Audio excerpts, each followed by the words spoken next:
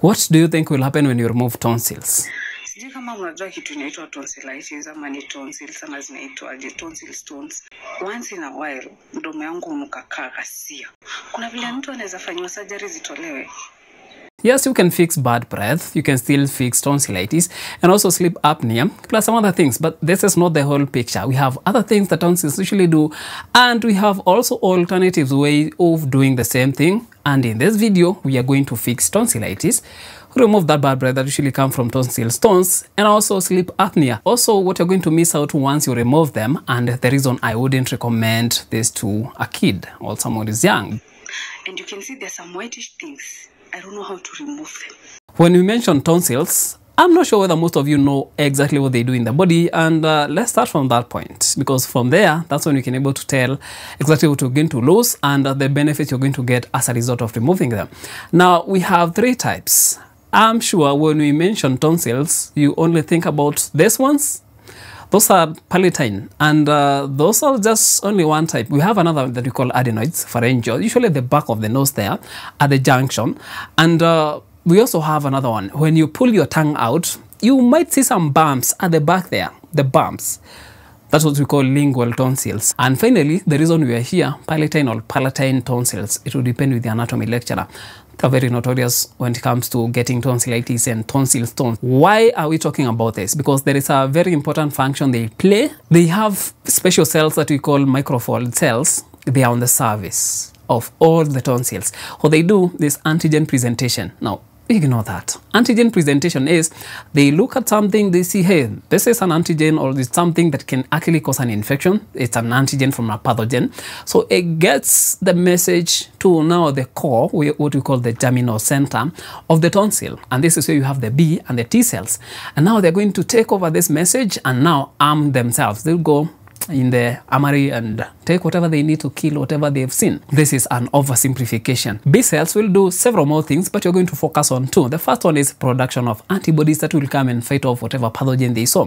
Second, they're going to form memory B cells so that in the future, should the same thing happen to appear on a short notice, they will be able to produce antibodies, so it will be very efficient next time they see that. So it contributes to the immunity. By now, I'm sure you've learned 2 things. Yeah, the first one is the placement, the location of the tonsils, very strategic. In case you breathe in a pathogen or maybe you eat a pathogen through food, they can easily be able to detect that. And now that's where the second thing you've learned. They play a major role when it comes to your immune system. I'm sure by now you have a clue where we are headed, but before you get there, how do you get tonsil stones? Why are they smelly and why do they give you bad smell? And also we are going to see ways you can be able to fix this situation. Now, tonsil stones. Unfortunately, we have few people on the tonsils that we've mentioned, those on the sides there. They have grooves and pockets. And guess one thing that usually keep you alive?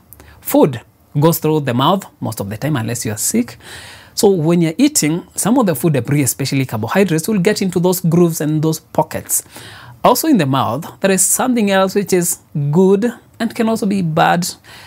The bacteria. You have so many strains, you have so many species in the mouth, and yeah, it's normal for them to be there, but they will take advantage of the food that you have inside the pocket. They are going to break down that, and because this is a very good ground for them to stay, because food is there, so the nutrition is just there. So when you go and find a place where you can easily be able to get food, part of the thing that you can do is just build a house there, establish a very good ground for you to live in. And this is what they do. They create or they calcify the food debris to create a calcium, a stone that will be hard. It's a biofilm. They are inside there. And this is to protect them from you dislodging them and also prevent you from the saliva that will have antibodies, or yeah, they're safe there, they stay there. So it's the intention of the bacteria to create that stone and stay inside that. The reason you usually get bad breath is because they are also still feeding, they're breaking down carbohydrates and whatever else is in the mouth, and especially the sulfur containing food. So they break down that, the gas that they're going to give out, it's going to be very nasty. I know. And before you continue, you can tell us what you usually use as a home remedy to fight bad breath. One of the things I usually do, we have cloves. I don't have tonsil stones, so mine is not chronic. Can be maybe I forgot to brush, you know, sometimes you can have long shifts. I know.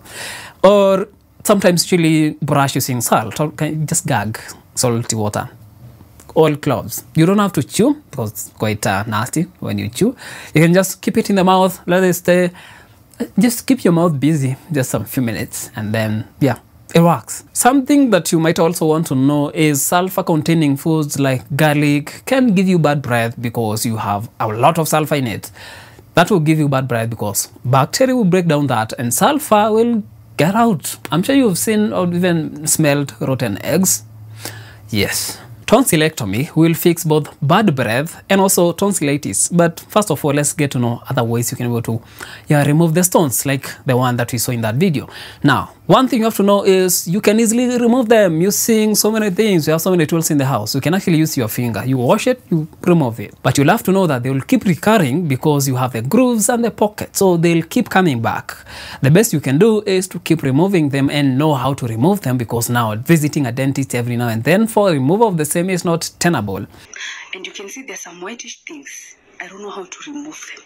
And I believe they're the ones who are that are making me have a bad breath in the morning. From this video, the one that we actually saw, you can easily see them, meaning that you can easily remove them. Wash your finger, remove them. I know you might get gag reflex, and this is where you're going to the second thing. You can cough them out. Yeah, cough. First, cough. What you're doing is you are contracting and relaxing the muscles, so chances are high that you might eject them.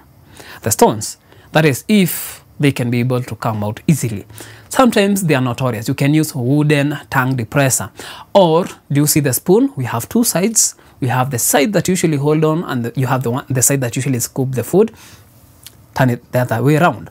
You see the handle? Use that, wash it fast, and then you can use that to scoop them out. Now, there's several other things that you can still do. Yeah, you can gag warm water that is salty, but this is after you remove them. Another thing that you can do is taking antibacterial mouthwash, but that, I highly discourage that. That will have to be given to you by your dentist after they see the benefits, because I don't believe in giving someone antibiotics just for the sake of doing it.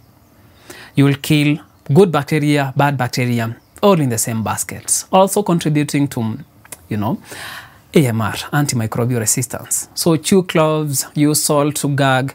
Those are the ones that I usually use. People can suggest more in the comment region, but be skeptical about what people might suggest. Some can even suggest acid. I fear you people. We have,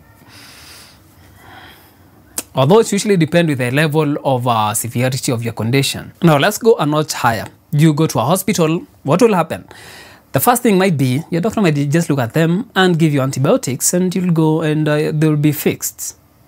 Because what you're doing is you're killing bacteria that is responsible for formation of the tonsil stones, and chances are you're also going to have tonsillitis. Tonsillitis is inflammation of the tonsils, and this usually happens due to you have bacteria, you have fungi, rare, but you can also have viruses, and this is quite common when you're taking antibiotics and you're never getting well. So your doctor might give you antiviral drugs for that. Can be an injection, can be tablets. It will depend with what they find suitable for you. But most of the time, it's going to be bacteria. So they might end up giving you antibiotics. And by the way, there is a reason that you might not want to have them removed from kids until they grow up. There is a reason for that, and we are going to look at it in a few seconds, but let's go to tonsillectomy. This is the removal of the tonsils. Yeah. Now, we have several indications. Your doctor might look at you and they're like, hey, we need to remove that. And we have several things that may warrant you to have them removed. The first one is they keep coming back each and every time. Now, the danger with them being there infected each and every time is you might risk getting something that we call septicemia and bacteremia. Bacteremia is having bacteria in the blood, quite dangerous. We also have septicemia, which is having bacteria and the toxins that usually come from the bacteria inside the blood, still dangerous. And this can even affect your heart. So it's something that your doctor might consider if you get them each and every time. The second thing might be you usually get sleep apnea.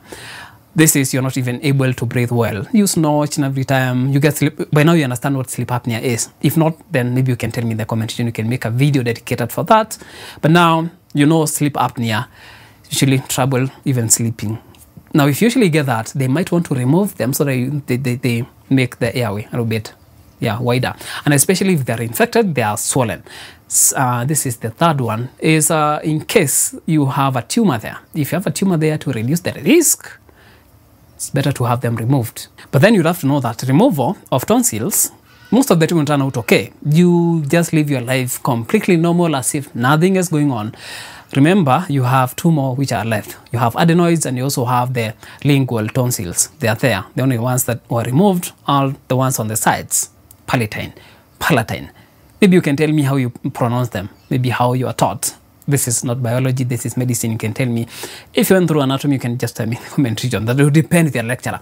So when you have just only one removed, the only thing that's happening is you are reducing the efficiency of the system, but the system is still functional. So most of the time, it will not even, make any difference. The main reason why I wouldn't want to have them removed from a baby or from a kid is because now, you see, they're still young, they're still exploring. The immune system is still not at the prime.